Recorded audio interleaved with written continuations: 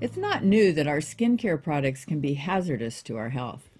If you've ever checked out Vicky's Corner on drsaputo.com, you know that we shouldn't put anything on our skin that we shouldn't or wouldn't eat, because 60% of all the things that we put on our skin is absorbed into our bloodstream and into our lymphatic system, ending up in our internal organs and in our fat. Yeah, this is a big deal. When we're talking about autopsies that were done, probably over 450 of them, what we found is that about 50% of the livers and spleens were polluted with a lot of these products that were there. And an awful lot of it goes in our fat, and it's stored there where it stays for long periods of time because it bioaccumulates. Well, think about it. Would you take car oil, which is petroleum, and put that on your skin? Well, look, we do it with mineral oil, which isn't far from it. That's what it is. What is it? Refined car oil? Well, it's refined petroleum. That's right. Well, it's carcinogenic. What people need to get in the habit of doing is reading the ingredients that are on anything that we put on our skin or in our mouths, you know. Right. We don't want those things being absorbed in our lotions and our makeup and our moisturizers, and the list goes on with all the things that have toxic ingredients in them, not just petroleum, but things like phthalates and parabens and so forth. So we really need to be careful about that. Sure. I mean, you can look at a common product that a lot of women who are around the time of menopause are using, which is progesterone. And in that particular situation, progesterone is absorbed 10 times better across the skin than if you eat it. And the other thing that's a disadvantage for things that you put on your skin is they go straight through, as Vicky said, into the blood or into the lymphatic system and circulate in the body. When you eat them, it's a different story. There, it's absorbed into the blood and lymphatics that go straight to the liver, where they're detoxified first. So when you put things on your skin, they don't go to the liver first. Yeah, it's far more dangerous than if you ate them. Well, you know, too, these parabens, they have found them 1,000,000 times higher in the breast tissue than estrogens. Mm-hmm. That's a lot. Sure, and they produce a lot of estrogens too.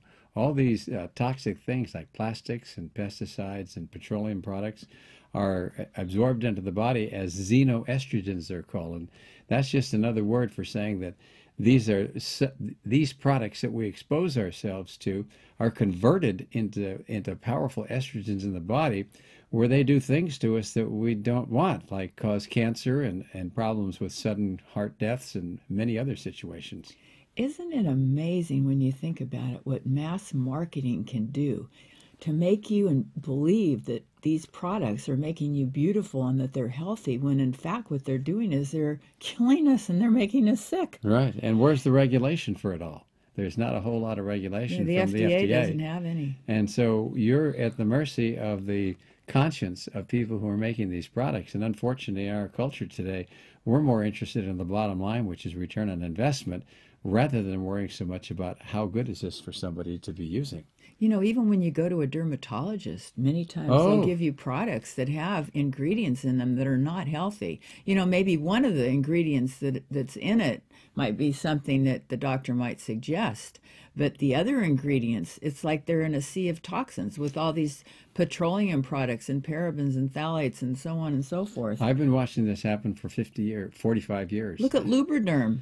Oh, sure. All these things that are made out of mineral oil or other kinds of substances that are not healthy for the body, the dermatologists aren't trained to look at toxicology. They're not really interested so much in that because they don't know much about it. They just make the assumption that the company must have some kind of ethics. But in fact, they don't. And so they're prescribing these things. If you want good, solid products, like Vicky said, go to Vicky's Corner and look at her safe cosmetic and skincare product list, and it's free.